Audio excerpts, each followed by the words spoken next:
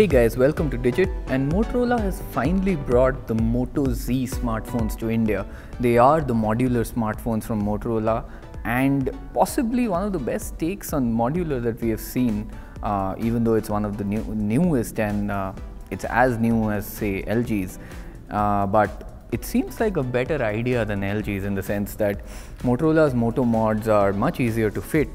They don't need your phone to be turned off, they don't need the OS to be turned off completely, they don't need the battery to be pulled off, and they already have a bunch of mods which seem quite interesting. You can see a lot of them here. They have the Hasselblad True Zoom Mod, which is of course the newest mod that was announced very recently. There's also the JBL Sound Boost mod, which adds an extra speaker to your smartphone. There's the Moto Instashare Projector mod.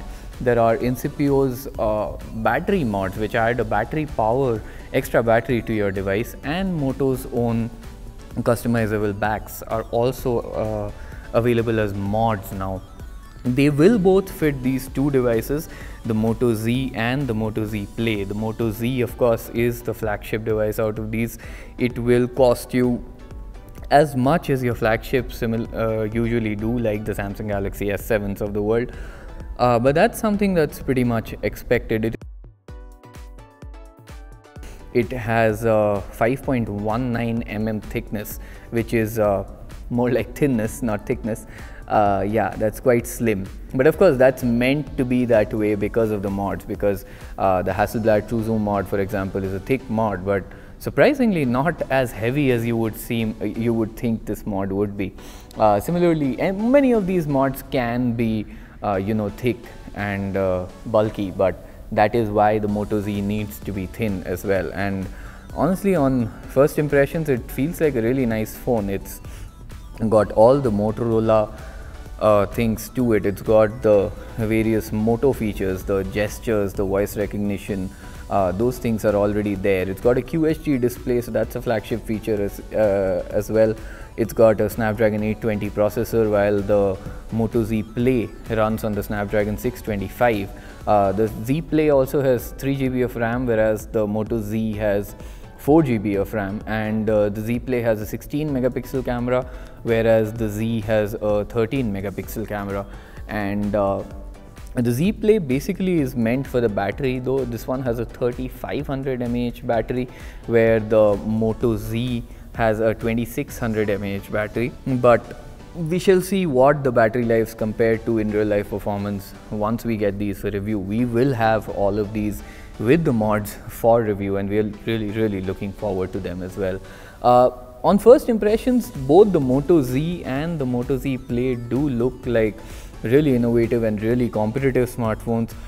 We are shooting this a little ahead of the launch, so we don't know the prices yet. What we do know is that the Moto Z will cost you anywhere in the flagship range, while the Z Play will be more aggressively priced. So we do not know yet what that would mean, but let's hope for the best. And we do not have a pricing for the mod ecosystem yet. This is also something that you will have by the time you watch this video.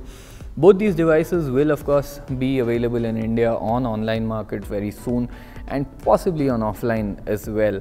The Moto Z Play has a glass on its back, while the Moto Z has metal on its back, which is, it really comes down to your personal preference, which one you really like. Both feel quite premium, both feel like really well-made smartphones.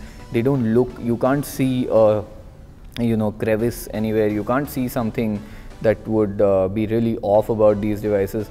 Of course, the Z Play has a headphone jack, where the Z does not have a headphone jack, but the Z does come with the USB adapter, the Type-C adapter, in order to use your regular headphone jack with them. Both the phones are of course innovative. You will get them in India very soon. The 5.5-inch displays on both of them, while the Moto Z has a QHD display, the Moto Z Play has a 1080p Full HD display. And again, on first impressions, there's really nothing much to complain about these devices. It'll all depend on the pricing of what Motorola chooses. The Moto Z looks like a really nice and innovative flagship device. And honestly, if you could choose a phone today, if you could spend say 50,000 rupees on a phone today and then just keep adding to it over the years, then why not? I mean, that seems like a pretty good value proposition, right? And the same goes for the Moto Z Play, but at a lower price. That's it for now. We will be reviewing these phones very soon, so stay tuned for more information then.